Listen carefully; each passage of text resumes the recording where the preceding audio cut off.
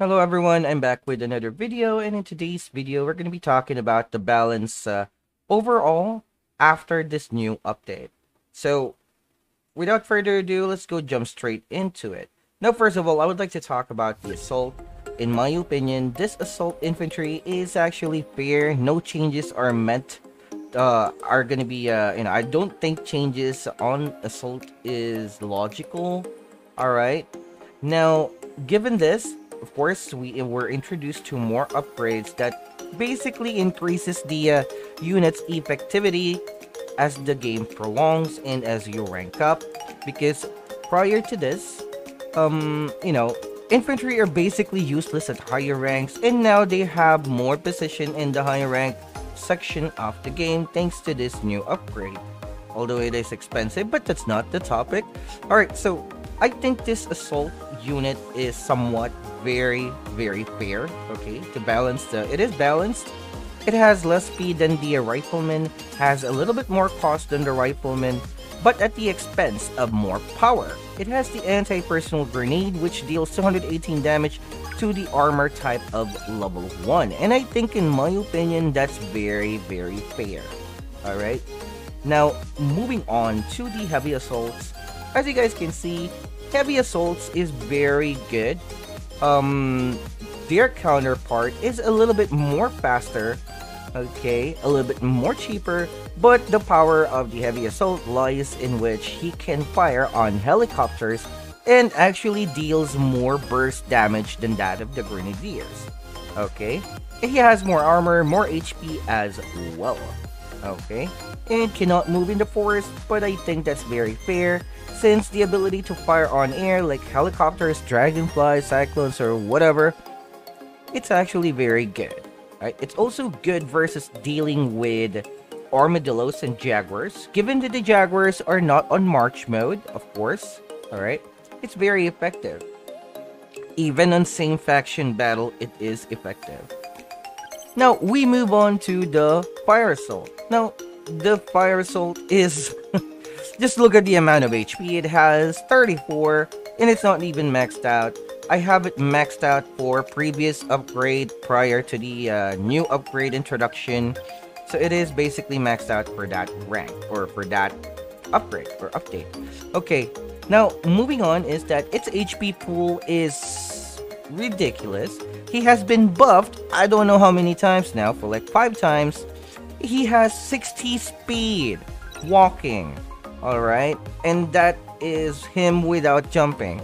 Now, we all know by now that the Flame Assault are immortal when he is, or while he is on air.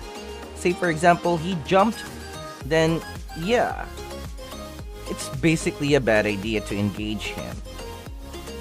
Okay, now just an example for Flame Assaults. Here goes, let me just show you. Firing at it. Jump. Oh my god, immortality. Immortality right there, dude. Immortality. So yeah, you actually saw that video, short video right there. That's just an example of how imbalanced it is, or pretty much how buggy it is. Previous to this version, or prior to this version, Flame Assaults do take damage when a Jaguar is firing at it while it's in midair. Now it's completely immortal. Yeah. Alright, so I think that needs to be changed, or needs to be fixed rather. But the balance overall on Fire Assault is pretty much insane. I think a little nerf will be sufficient. Alright, or will be good for him. Now we move on to the Fortress. Now I heard a lot of Confederation units on Discord and on Facebook, WhatsApp, QQ, name the social media, I'm there. So basically they are saying that, that Fortress are so useless, it's not good, it's only good against infantry. Well, okay. First of all, it can detect minefields.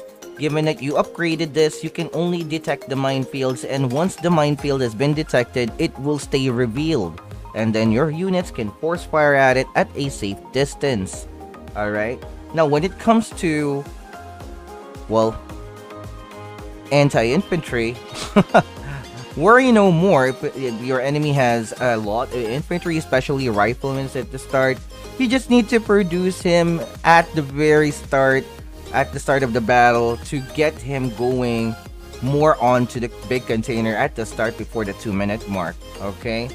And he is very, very useful. It takes 3 coyotes to destroy this guy right here, and 3 coyotes takes longer to produce and are more expensive than the fortress itself.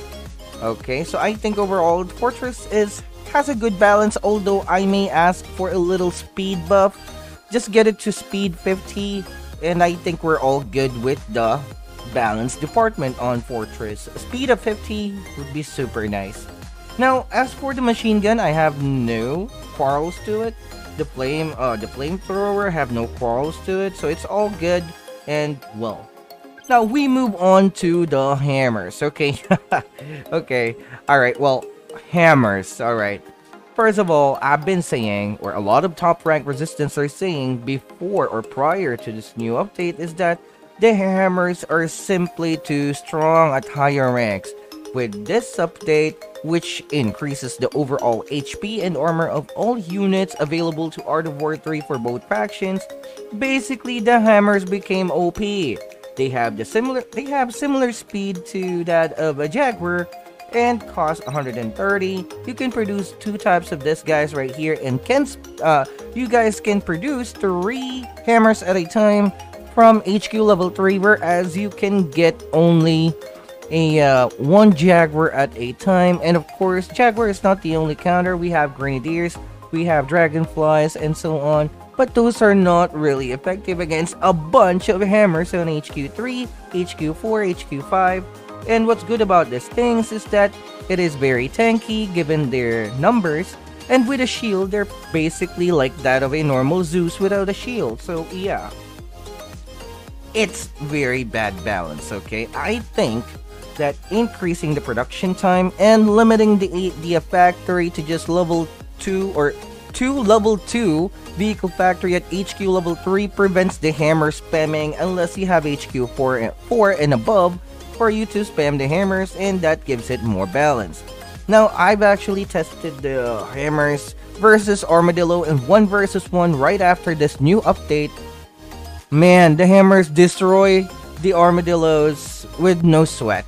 Just that, okay? So this basically needs nerf. I'm not saying that it needs nerf when it comes to the HP, armor, or firepower, or anything like that. It just needs a little bit of nerf when it comes to production time. Alright, and obviously its ability to be spammed on HQ level 3 with basically 3 vehicle factory. I think limiting the vehicle factories to level 2 level 2 vehicle factory would be a nice balance for hammers. Now we move on to the Zeus. Okay, this is very controversial since of course, you know, Zeus is basically too strong. All right. Now the problem is that it comes with the exchange of movement speed. I think raising the movement speed to 46 would be super nice. And the range is all but the same, so it's all good. Just that the speed, a little bit buff on the speed. But when it comes to the HP and the armor, hands down, no sweat. Burst damage is good. Okay, moving on to the Typhoon. Well, okay. Typhoons are all good. Okay, it's very good, especially against Resistance Hawk. Okay, I think it's very good. Okay, just a slight nerf on its damage and accuracy. Just looking at the accuracy, it's 99. Are you seriously kidding me? It's even more accurate than the anti-air tower. Are you serious? And this is stationary defense. So what have you, man? Okay, I think a balance on the Typhoon needs to be a little bit more on the accuracy and also on its damage, because it pretty much kills Hawks easily. Alright, easily. Okay, Torrents, balanced. Okay, hands down. This unit is balanced. Oh, this is my opinion. Energy Shield, okay. The Energy Shield, when it comes to the Energy Shield, I'm not entirely sure how the Energy Shield does. You know, the Energy Shield is a very good stuff. Okay, very good unit. prolongs the durability, or actually increases the durability of all your units and whatsoever. Now, the problem lies in the increased armor and HP of all units per confederation. Basically, the energy shield became more effective as to reduce the damage taken by all units. And I think a slight nerf on the effectivity of the shield. Alright, protection from the shield. Because basically, I can win 1 versus 2 with my Zeus Shield and Typhoon versus Jaguar, Chameleon, and Porcupine, and I don't even target the Chameleon itself. I just destroy the units inside, because that's just how it works. You know, I have enough skill to destroy the units inside, and basically ignore the Chameleon, let it live, you know. Alright, so yeah, that's just my opinion, but I think aside from that, everything's good on the shield. Cyclones, oh man. Okay, I know we had to change on Cyclones. Now it already is, it's already back to how it was, 3 command points. However, it's tankiness, man. It's tankiness. Mine is not even maxed out, but do I even have to? Like, seriously? I mean, even with this kind of upgrade right now that I have on it, it's very, very effective against Jaguar, Chameleon, Porcupine. Regardless if you have a ton of Chameleon or Porcupine, it will still go inside the fog, and it can act as a meat shield versus Porcupines, so that your Vertex can fly in and destroy revealed units. And I've already had a introduction in that. So yeah, I think a slight nerf on the HP would be nice. Okay, Vertex. Okay, wow. Vertex overall is very good. I know it is, its feature is that of the speed. Okay, it's speed, but man, I mean, with just a small difference of HP versus the Hawk, its speed is unjust, and I think either buff the Hawk HP even more, or, you know, like, nerf the speed of this, or basically improve the anti-air projectile. Like the missiles, it needs an increase in speed, and so on. But when it comes to Vertex ignoring anti-air of both faction, alright, I played a bunch of tournaments and I've used Vertex, and regardless if the enemy has a ton of Typhoon, basically all command points needs to be allocated to Typhoons in order for you to defend a Vertex in the same faction. But when it comes to the resistance, you have 20 Vertex, kill the HQ5, and run away with just a few losses. 1 or 2, 3 Vertex died. And that's it. I mean, that's not even cold balanced, okay? So, yeah, I think it's either needing a nerf, or basically just increase the buff on those anti-air. Alright, meaning the missiles. Okay, Thor. Okay, now, I've shown this several times on my stream. Using a Thor, it basically never dies. Okay, right after bombing, instead of using a service fuel boost, use a recovery boost to recover the HP, and they're basically up and good to go for another bombing run. Once the fuel is refueled, the HP is also nearly full, and basically that prevents it from dying. And one of its feature is that it's speed. Okay, 30 speed difference than of the Hawk is a bad idea. It needs less speed. Okay, but other than this, the bombs are all good. Okay, the bombs are, yeah, there are actually 4 bombs, but the bombs themselves, each bomb has more damage than that of the bomb of the Albatross. So I think overall, it's good. Delta. Okay, the Delta, in exchange for the range of the naval strike boost being removed, it has +1 range with the naval attack boost, and it has now more damage because of the naval attack boost, and pretty much deals an insane amount of damage regardless if it's a rifleman or whatever, it will die.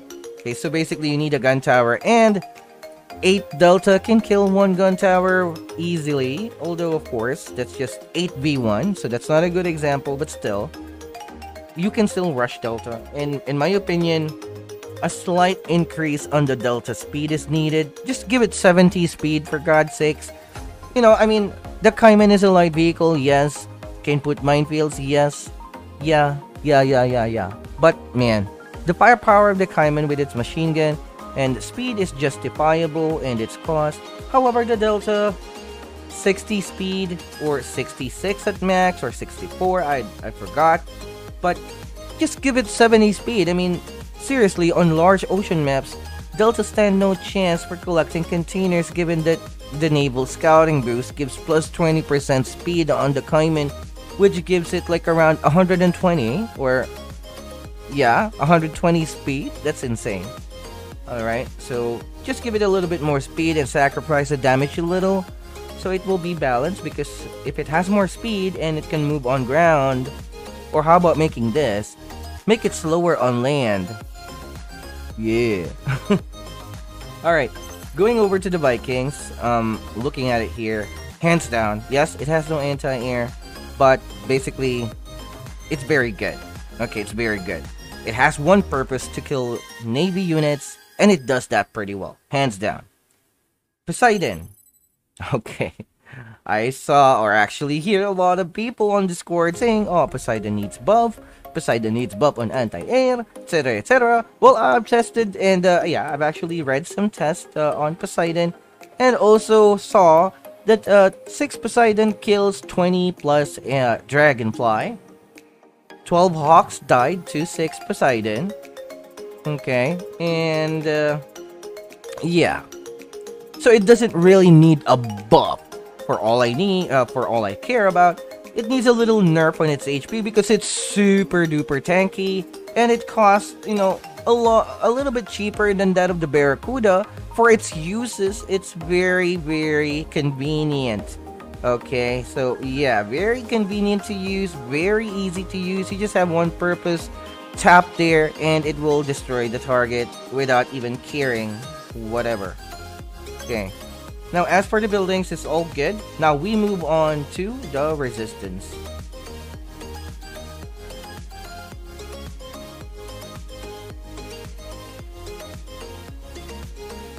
Okay, so we're back, and it's the resistance.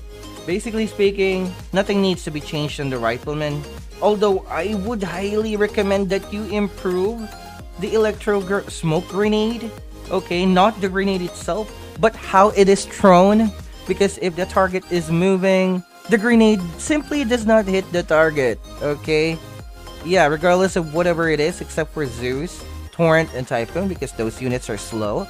But aside from that, it does not hit its target, so that's bad.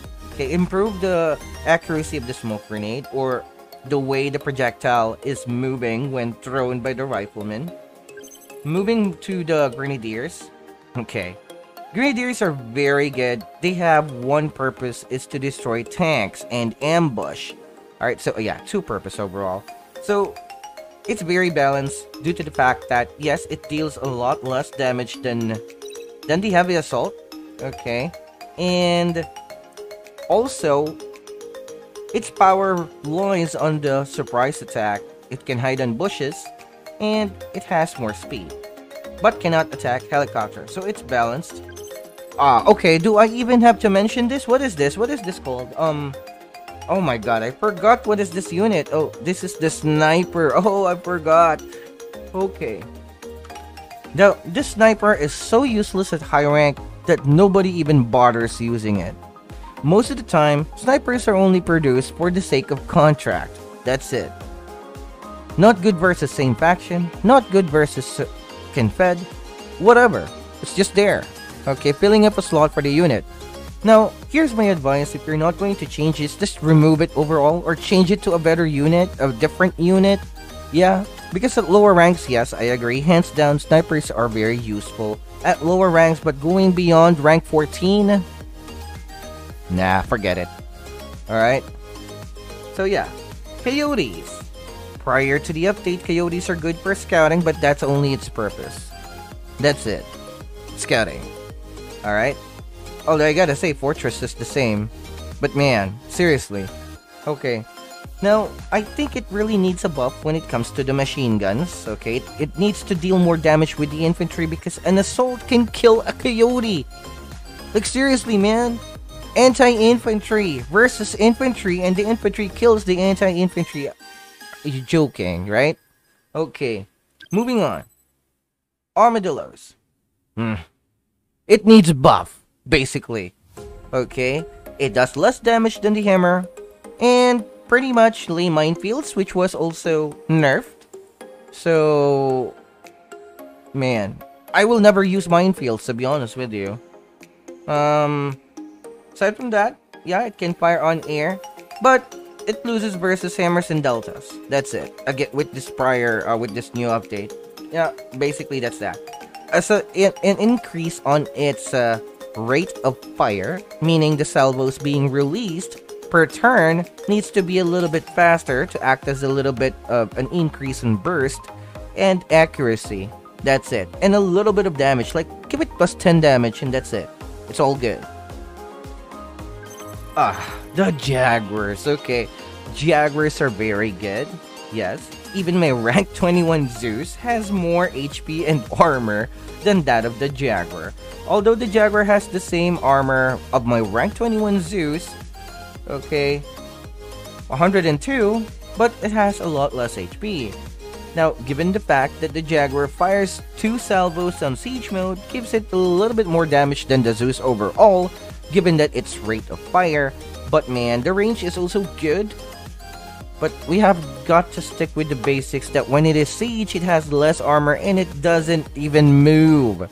Okay, so yeah, I think buffing the damage a little bit, especially with the shield, the Zeus are basically immortal. All right, so yeah, porcupines, good anti-infantry. Yes, we got that covered. However, the closer you get to the infantry, it is good because the better accuracy it will have. Overall, its accuracy is garbage. Looking at the accuracy, below are 48 if it's on the move and 60 while stationary. Range of 8 is good still, but it rarely hits the target anyway. Okay, now the accuracy, if you look at the damage of the porcupine, 172, even my Typhoons at rank 21 has more damage than that of my Porcupine at rank 26.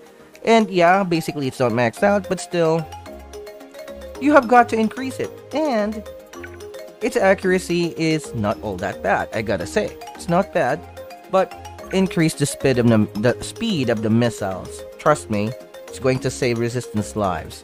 Because it ignores, Vertex ignores Porcupines and the rest of the anti-air of the of the resistance, and reduce its cost. I mean, why give it 180? Give it 165. 165 would be nice balance for this. All right, and basically that's it. Okay, hands down. Mammoth. Mammoth. You should just only increase the damage by a little bit. It's not fair. Previous balance, the balance for the Mammoth is good. I have to say that's good. Okay, to be honest, the previous Mammoth is good, but just that the fire rate or the reload time is very slow. But it's given that if you have a lot of Mammoths, it deals out a ton of damage, so it's justified. But now, no. Give it more damage. Just a little bit, okay? Not a lot. Chameleon. Doesn't do anything else aside from hide units inside it. That's it. And if you kill the units inside, it offers no protection if you are against a skilled Confederation player, which can kill units inside the fog. And basically, it only hides the units, so just like me, I can ignore the Chameleon and kill the unit straight up and ignore the Chameleon itself. Yeah, leave it as it is. Dragonfly. Okay, man. Dragonfly, I don't know. Maybe it needs more range to compensate for not being able to strafe. Because a hammer, okay, I mean, it's good. It's faster than hammers, but most of the time, it will spend its time chasing hammers to fire. And that's not good, not very efficient. Hawks. Okay, gotta be honest here. Hawks needs a little bit more speed. Give it back to 450 and we're all good. Okay. Albatross. Okay, now my Albatross are not maxed out for rank 26. However, I don't even need to max it because it does. Okay. I mean, I'm playing Confederation on Sandbox, rank, whatever rank that is. Albatross just dies. That's it. Caimans. Nothing needs to be changed. Alligators. Okay. Alligators. needs a little bit more buff when it comes to the burst damage, because its burst damage is its only weapon against Navy. Alright, just a little bit buff. It doesn't need to win a Viking 1 versus 1, but the way it is right now after the update of balance, it's not good. Okay, trust me, just increase the damage by just a little bit. Barracuda. Oh, it's only good versus same faction battle. Not to mention it is very rarely used when it comes to versus Confederation, because simply more cost, less armor, less HP, although it has stealth, but can be detected, right? I mean, it would be OP, this will be okay if there's no means of detection, but there are means of detection. So, increase its HP, a little bit on the damage side. Yes, it has a little bit more range, but it is very slow. I mean, yeah, give it a little bit more of a feature, like being able to not block the units above it. Like, the units on the surface needs to not be blocked by a Barracuda occupying that certain cell below it. It doesn't need to overlap, okay? I mean, that will be a good feature to have on the Barracuda. Okay, we move on to the heroes. Okay, Wasp is very good, although similar to a glass cannon, it dies after spraying its acid strike, although at higher ranks, it lives. Okay, so it's good. Mole? What is this? Mole? What? Okay, just kidding. It needs a buff on the turrets. Previous nerfs made it too weak. That's it. It also needs a buff on its repairs time. Really needs a buff on it. Leviathan. Nerf its range of attack of the nuclear, because we do have cliffs or, you know, mountain ridges where it can attack above the cliff with the nuclear and escape unscathed. Just nerf its damage, or not really the damage, but nerf its ability to, or the range of the skill activity. Alright, nerf it, that's it. And then reduce the cost, buff the cost, reduce it, you know, make it fair. Just 1,000, because this thing right here relies more on its skill than its firepower, like than its weapons. Seriously, man, it easily dies. Okay, it's very easy to kill it. That's it. Okay, moving on to the Confederation heroes. Okay, we go over to the Cerberus. Okay, guys, Cerberus, I really think he needs a buff. Okay, I really think he needs to have +1 more range, more damage overall to vehicles, just a little bit. Okay, not too much. He's only good in the early game and basically just a chameleon detector by jumping inside the fog and damaging some units with the skill, but that's about it. Okay, and let's say, yeah, basically that's it. And what I recommend is that he needs a little bit buff on the armor and the HP, but make it to late game. So increase the armor per upgrade, increase this per upgrade, and not increase the base armor. And I think that would be all good to go. Okay. Seraphim. Okay, Seraphim is very tactical. Whoever uses it well, it can do well. But if you use it badly, it's pretty much a scrap. Okay, just making sure that all players should understand that the Seraphim is similar to that of a special tactical unit, wherein it dishes a lot of damage, but it's not good on its own due to lack of anti-air. Together with the Cyclones, it's very good, as the Cyclones can act as a cover for the Porcupines until the player micros the Porcupines to target the Seraphim directly, in which he can land. Alright, so it has a lot of uses, can do sabotage, strategies and so on, and then just escape. It's a very good unit, or hero. Moving on to the Solaris, do I even have to?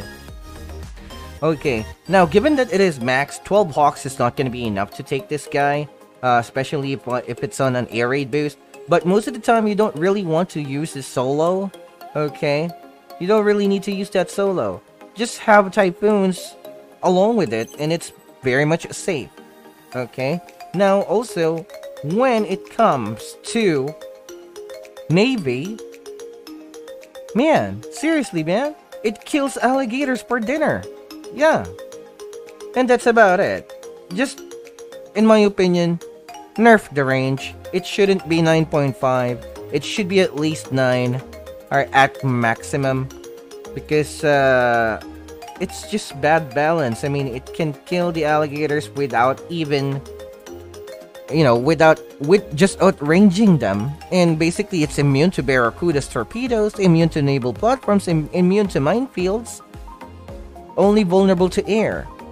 Basically, on land, the only thing that can catch this is Mammoth. And it barely hits because of the speed.